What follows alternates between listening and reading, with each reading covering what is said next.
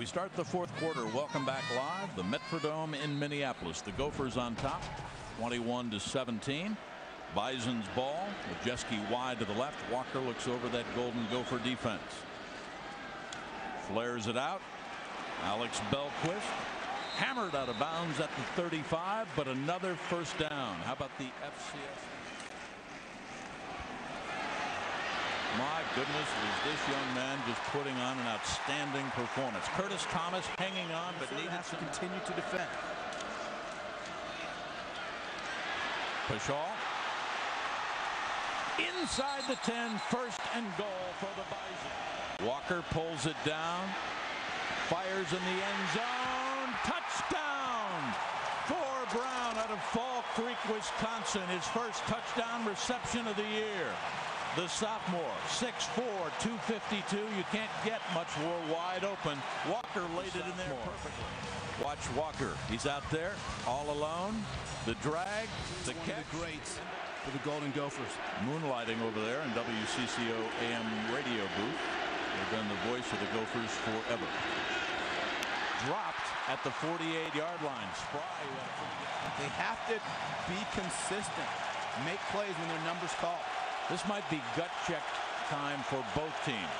The Bison on defense, Gophers on offense. 3rd and 10. Difference is a field goal. Blitz is on. Weber picks it up. Wheelwright goes up. Bison goes up. Intercepted, North Dakota State. Wheelwright had it taken right away. Huge play. Might be the deal breaker. And this is Major League. Major league play against a very out of Sugar Land, Texas. Let's see if Nate goes up and takes it away. Look at the height difference. Well, there's height difference. This is blanket coverage. It's man-to-man. This is saran wrap coverage. He's all over him, and then he just goes up and makes the play. I mean, he just takes it away from Wheelwright. That's 5'8" against 6'5". That's an unbelievable effort. Jump balls are all about timing. Excellent play. And effort. Steve Walker looks over the middle. Got all day to run. First down, North Dakota State. Yards in the last 2 games, and this one still got 11:15 left to go. Little flare. Turnovers and explosive plays, and the Bison have had both. First down and more. North Dakota State going for it on 4th and 2, and why not? You gained over 500 yards. What's another measly? Certainly bought into his vision. 3rd and 8 over the middle. Tyler Roll, first and goal. Bison. Majeski wide to the left. Wurzbacher out of Fargo in motion to the right. Wurzbacher out of bounds down at the 2.5. Minnesota had 3 field goals a year ago. Thing you can't teach, instincts. He knows where to be. He flies around, and he's in a very instinctive linebacker. All the great ones possess that quality. Gophers need 2 to keep the ball. Bennett banged backwards, will not get the first down. Jim, that was about as big a hit as you will see. Bennett got completely turned around upon impact. Watch it here. He's completely turned around, facing the other direction. On 2nd and 5. First down, North Dakota State University. Who he says is the most optimistic person in the world. Another first down for North Dakota State, and almost broke it. Well, you can have optimism, but you have to also have a defense that can go out and just play hard-nosed football, because they have been out-muscled all day long by the Bison.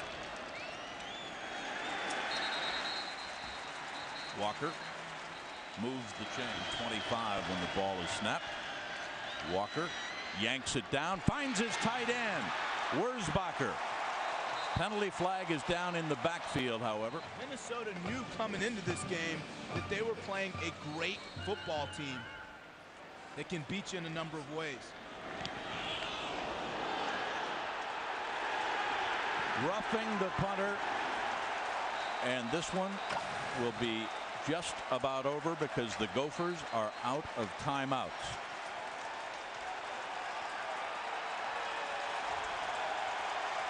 You talk about mistakes, you talk about discipline, you talk about turnovers. Jim, my college coach used to tell me if you don't beat yourself, you only play against one team. In Minnesota today, they have played against two teams. Roughing the kicker, number 23 of the defense, 15-yard penalty from the previous spot. Didn't get any of the ball, did get the ankles. And that's just not the kind of mistake you expect or you see from Dominic Barber and his senior leader. Always find a way to do it. Tyler Roll just bangs it forward near the 32. Gophers out of timeouts. Hip flexor. Last week against Northwestern, he wasn't supposed to play. He said, "Coach, my teammates need me. Put me in." He scored a touchdown. Yeah, he's been a warrior for these guys all year long. Battled through some injuries. And really a joy to talk to. First down at the 15-yard line. 53 ticks left before Craig Bohl, the 49-year-old head coach out of Lincoln, Nebraska, learned so much from Tom Osborne. Asked him his biggest influence. He said, of course, Osborne was a major impact. He was my mentor. Taught me about caring for people and making the players feel needed and important. What he learned from Don Morton, his predecessor at North Dakota State. He said he was a great organizer, a CEO mind. Guess what? Mr. Morton's a senior vice president of Microsoft. And Fred Goldsmith at Rice and Duke. He said, from him I learned sound football fundamentals and how to be a little bit more demanding. Congratulations to the Bison and Craig Bohl. They come in here and they improve their record to 40-11 in Craig Bohl's 5th year. 11 victories in a row. Their last loss 364 days ago here in the Twin Cities. Well, I'll tell you what I learned, that this is a very talented football team, offensively, defensively, special teams. They are athletic to a man. And what I've also learned is Minnesota's got to go back to the lab. And they got to start with that defense. They better go back to that tackling circuit because they will continue to be a porous defense from that standpoint. Listen to the Bison faithful. And they should be fired up. These guys came in here, went toe-to-toe, and just took it to Minnesota on their home turf. Here's Marshall Harris. All right, Coach, first ever win against a Big Ten team. How big is this win for your program? Well, we feel really good about it. Our players had a great deal of confidence coming in. I think we're a good football team, and I'm really pleased on how our guys played. We about got it done last year. We got it done this year. We had to make it a little bit harder, but we're really proud of our players. What does this do for the confidence of this team, especially in a year where you can't go to the playoffs? We're striving for national recognition, to be recognized as the top team in our division. It's another step forward. It's another game. We got to get ready to win this next week, but certainly it's a good win, and we're going to enjoy it.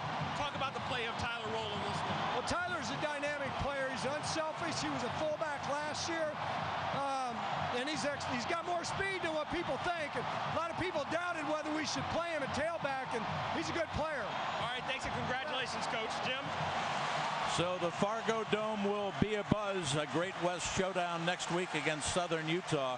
Huge game. Tyler Rolls.